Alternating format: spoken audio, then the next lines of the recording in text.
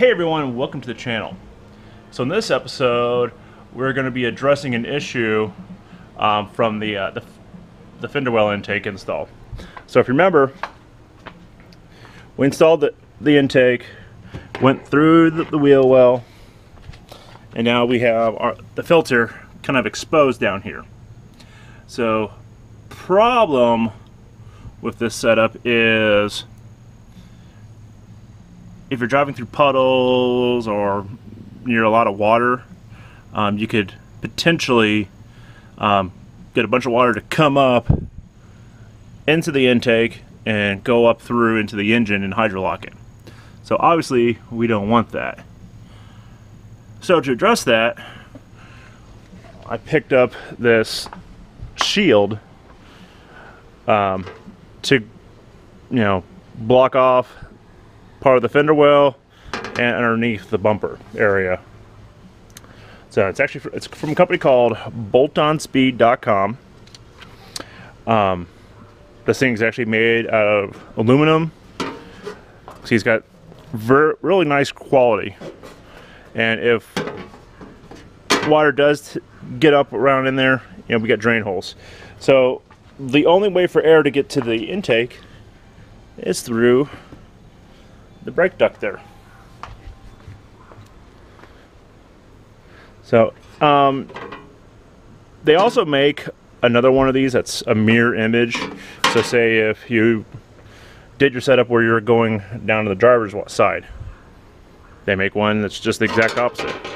I don't know how many people would do it, but it's always an option for those people. Like maybe they relocate the battery back to the back, they're running a turbo on this side, and have some of the intake set up over here. I mean, there's so many different ways you could build a vehicle. So, all right. So I went ahead and jacked the truck up and pulled the wheel off, so we can just go ahead and get started on this. All right, so let's go. All right, so first thing on the list is to undo this clip here.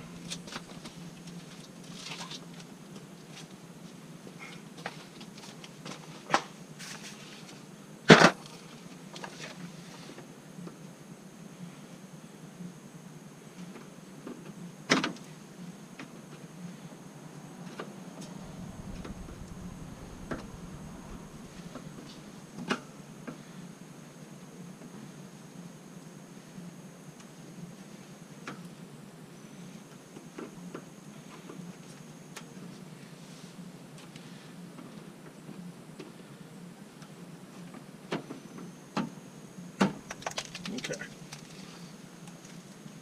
Set that to the side. Next we get a 7mm.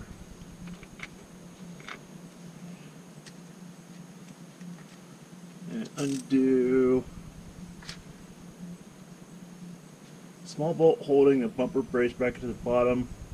The bumper located at the bottom of the bumper between the fog lights and the chrome scoop.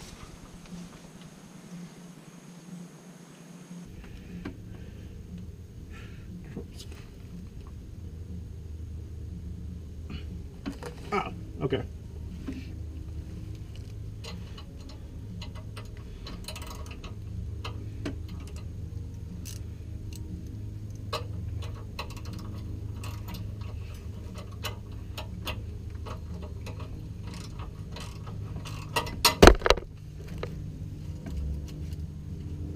I don't even know what that bolt's supposed to... Oh. It's actually supposed to be for the bumper here. I guess they got torn and bent. So I'm going to probably bend that back.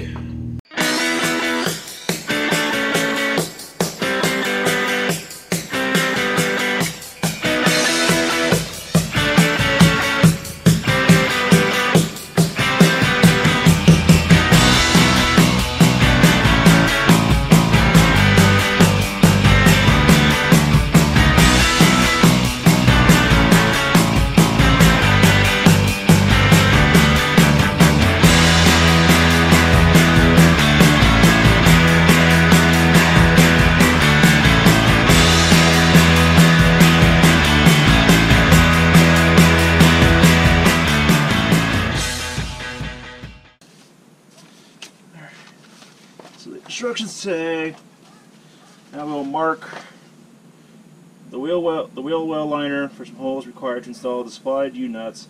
You'll want to hold the inside up so the airbox edge is basically parallel to the frame at the top. Reference picture, blah, blah, blah, blah, blah. I'll put it like this, take a marker and trace only the very top hole, and then 2 oval holes. We will do the outside hole later. Fortunately, I don't have a silver Sharpie, so just have to make do.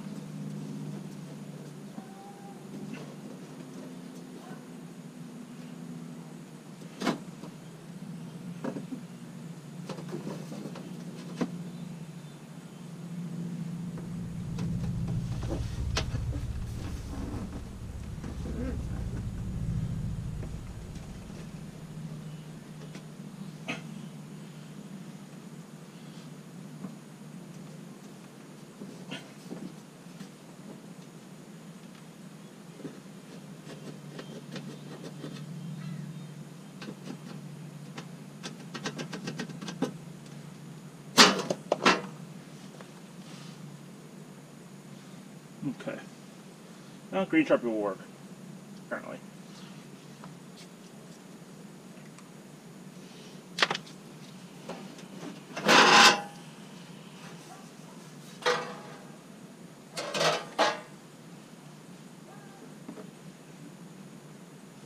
And that's one of my fears. Top hole is not a problem. Middle hole is going to be a bit of an issue because of the air filter. Bottom hole won't be a problem. So the instructions call for a 3/8. Call for a 3/8 hole. Unfortunately, I don't have a. Well, I do have a 3/8 bit, but it's not. It's more for wood.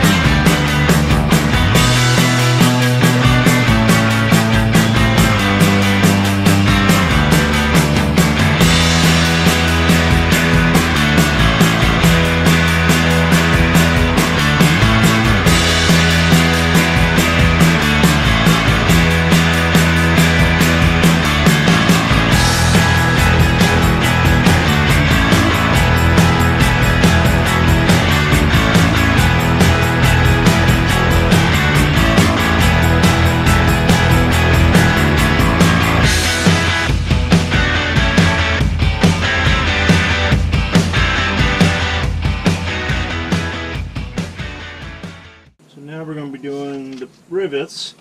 So with the box held in place, you can now take a 1/8 drill bit and drill only the hole farthest back, shown in the left photo. So the one that's back here.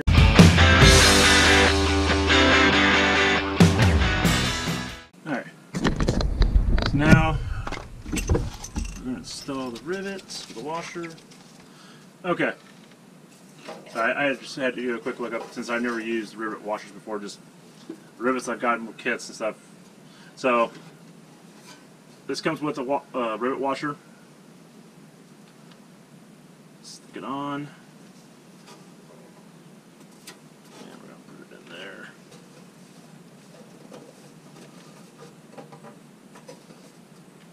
Rivets in.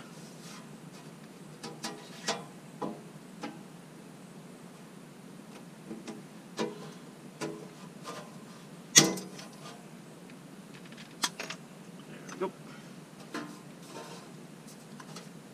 Just like that. Now drill the other 2 holes and rivet those.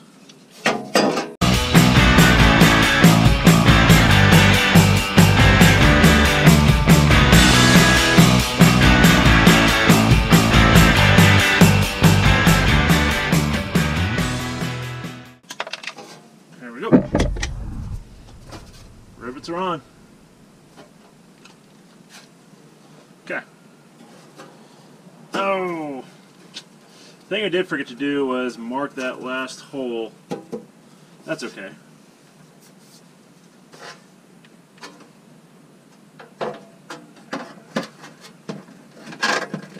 Get this put back in.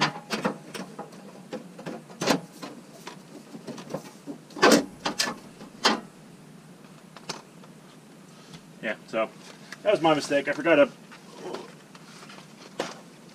mark up this last hole.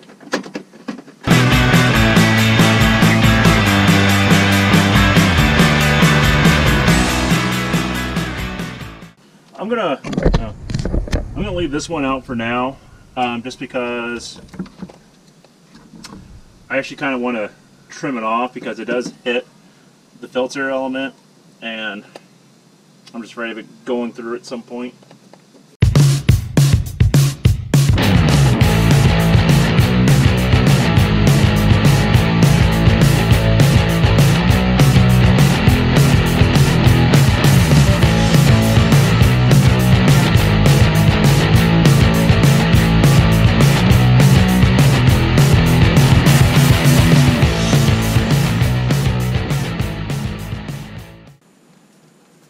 Now we can install this for the last time, except for that one bolt, which I said I was going to leave out for now.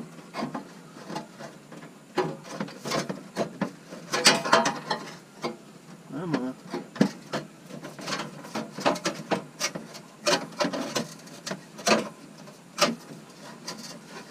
Really cut up.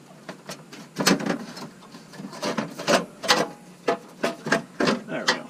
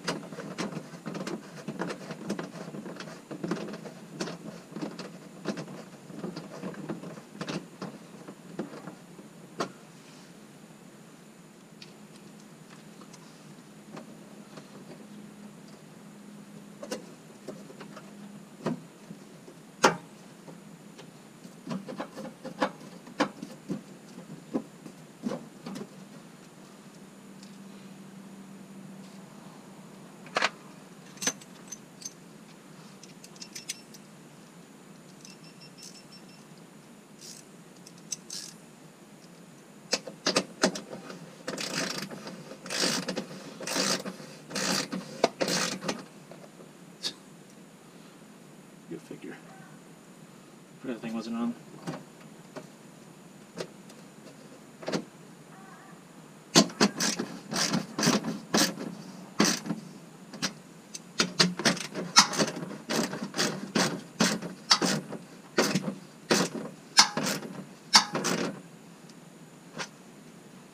Alright, so let's recap. So we have this installed. I'm not sure what that hole was for, because it wasn't said in the instructions. This one, I left the bolt out for now because the bolt's actually going into the air filter. So I'm actually going to try maybe shortening that bolt up a bit and see if that makes things a little better. Overall, it's pretty good. This bottom clip here might be an issue because it's been kind of falling in and out. So I'm not sure if there's an issue with that brace piece or what. The truck has had some damage. So I mean, the bracket here, we're supposed to be holding this up. It's actually pretty bent up on that side. I'm actually wondering if I had the right brackets or not. It's kind of weird. So this piece isn't exactly lining up. So I do have a gap here. I'm not too worried about that gap. It should be fine. So at least, you know, my main issue was water splashing up from the wheel well onto the filter. So now the filter's all encompassed in here.